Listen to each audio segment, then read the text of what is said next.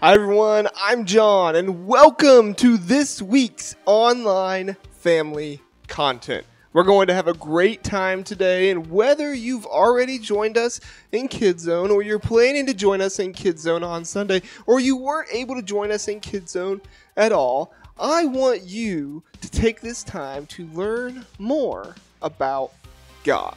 But before we do that, I want to ask you a question. And my question to you is, which flavor of pudding is your favorite flavor? Can you think about it? Maybe think about what color it is, what flavor you like to taste. Maybe is it chocolate? Maybe it's banana? Maybe it's vanilla?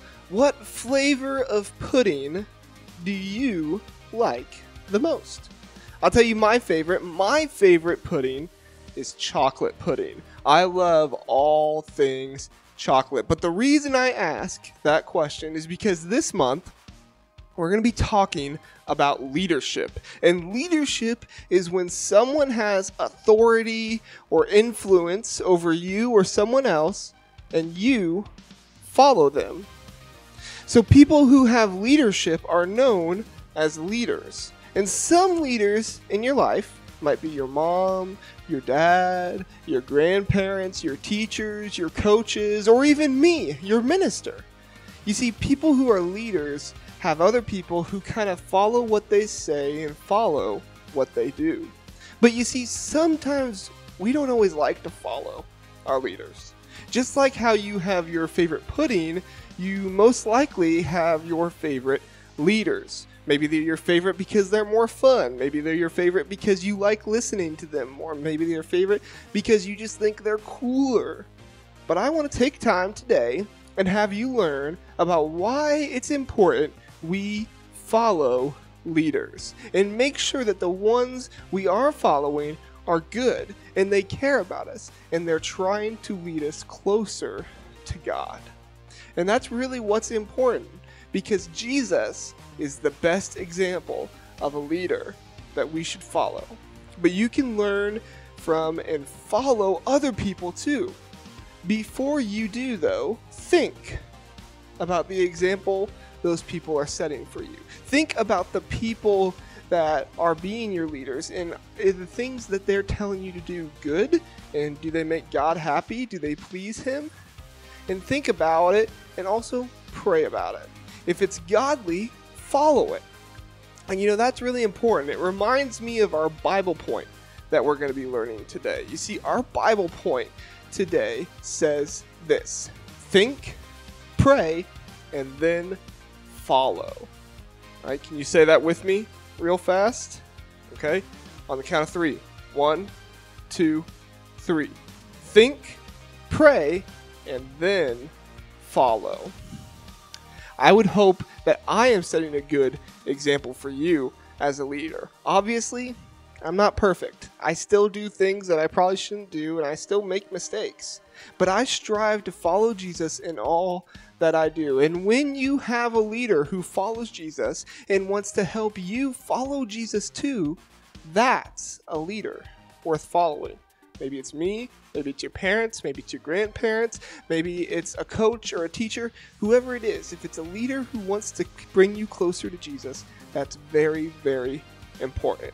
So before we learn more about that, let's take some time to worship God by singing about how Jesus is alive right now. He is our leader, and we can still follow Him today because He lives in us. Let's sing to God.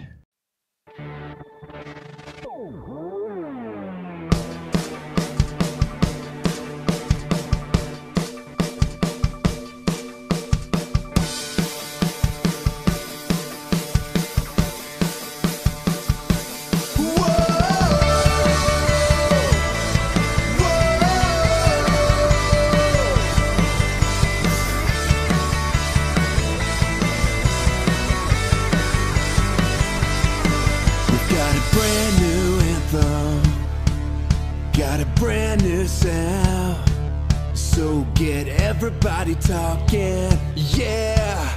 We won't stop, we won't wait, we'll stand and sing.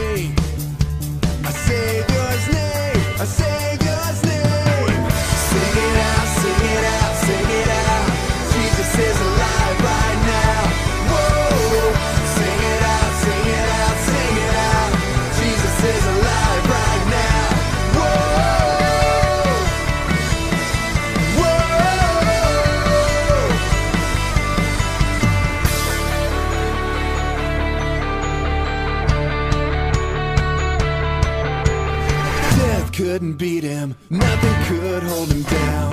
Our God conquered the grave, so come on now, make it loud. Everybody shout it out, Jesus is alive right now. Sing it out, sing it out, sing it out. Jesus is alive right now. Whoa, sing it out, sing it out, sing it out. Jesus is alive right now.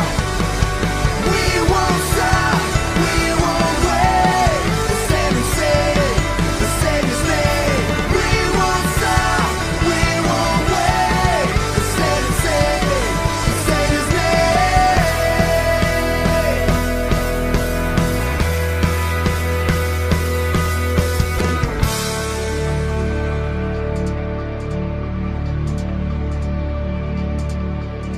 Jesus is alive right now. Jesus is alive right now. Say, Jesus is alive right now. Jesus is alive right now. Shout it out. Jesus is alive right now. Jesus is alive right now. Jesus is alive right now. Jesus is alive right now. Whoa! Sing it out, sing it out, sing it out. Jesus is alive right now. Whoa! Sing it out, sing it out, sing it out. Jesus is alive right now. Whoa! Sing it out, sing it out, sing it out. Jesus is alive right now. Whoa! Sing it out, sing it out, sing it out. Jesus is alive right now. Whoa!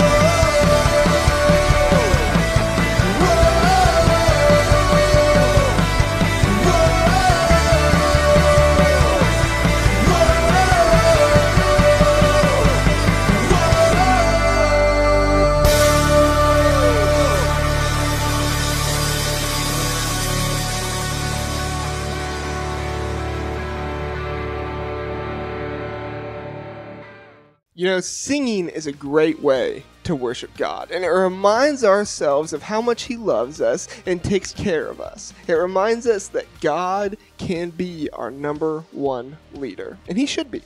But right now, we're going to watch a Bible story. It's a video about a guy named Rehoboam, and Rehoboam was a king who needed to follow wise leaders. Even though he was already a big leader, he needed to follow wise leaders. So watch this.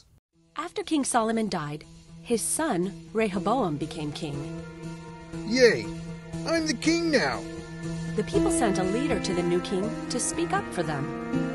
So, how's everything going? Not so good. Listen, we've worked hard for your father. He made us pay lots of taxes and forced us to work building his palaces. Please give us some rest and we'll be willing to serve you. I'll tell you what. Give me 3 days to think it over, then come back. King Rehoboam decided to talk it over with the same men who gave his father, King Solomon, wise advice. So what should I do? How do you think I should answer the people? If you will be a servant to the people, have compassion, and work things out with them, they'll end up doing anything for you. Yes, Your Majesty. That would be the wise thing to do. Hey, I'm not sure you guys are right. After all, you guys are old. What do you guys think? Should I lighten up on the people? Now tell me what you really think. After all, we have grown up together. Forget about what those old geezers told you. Yeah, the people are just being a bunch of whiners. Hey, I know what you should tell them. Tell them my little finger is thicker than my father's waist. If you think my dad worked you hard, you haven't seen the half of it. Yeah, and then you should say, my dad hit you with whips, but I'll beat you up with chains. That'll show him who's king. You guys are right. Those old guys don't even know what they're talking about. 3 days later, Jeroboam and the people showed up to hear what King Rehoboam had to say. Hey, if you think my dad worked you hard, you haven't seen half of it. My dad hit you with whips, but I'll beat you up with chains.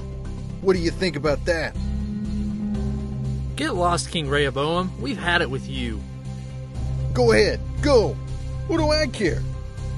Because King Rehoboam didn't listen to the wise advice of his leaders, the kingdom of Israel was split in half. Instead of ruling over all of Israel, as his father Solomon did, King Rehoboam only ruled over the towns of Judah.